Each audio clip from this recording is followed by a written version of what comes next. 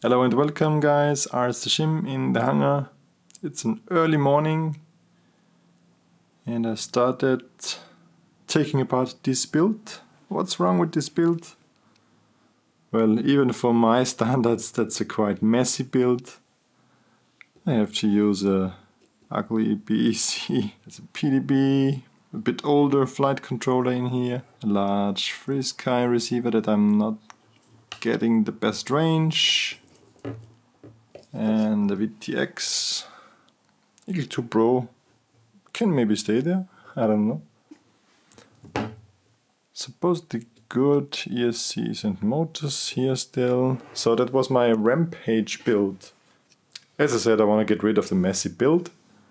So Foxeer reached out to me and asked me if I want to take a look at the F405 all-in-one flight controller.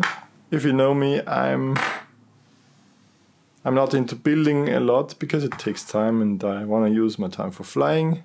I said I can at least take a look at the flight controller and maybe I decide to make a build around it.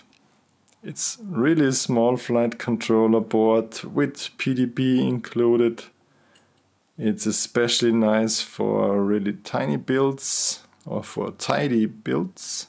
It will support things like Foxeer cams directly, cam control.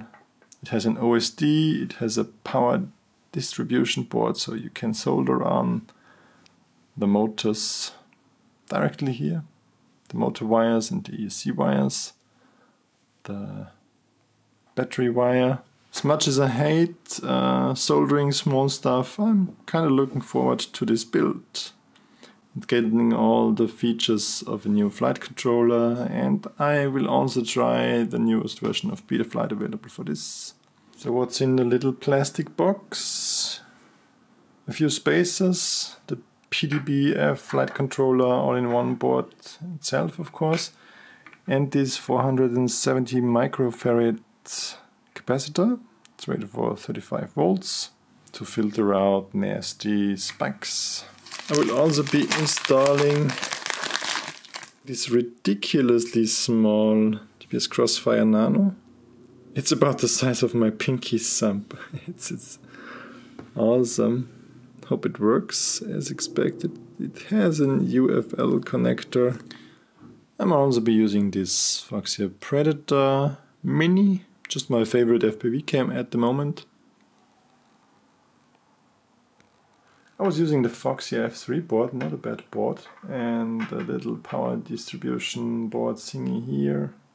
This is some repurposed ESC that was my BEC, but I'm really looking forward to use the new board. Wish it was black though. What do you think about the color options? Should it be all black? Okay guys, so I will not bore you with the time lapse of me building it because it's not really fun watching me build stuff. I'm not too good at it. But I enjoy giving some new life to this quad with a hopefully better new flight controller. And I hope to see you next time when I maiden fly this thing and show you how it went. Thanks for watching, bye.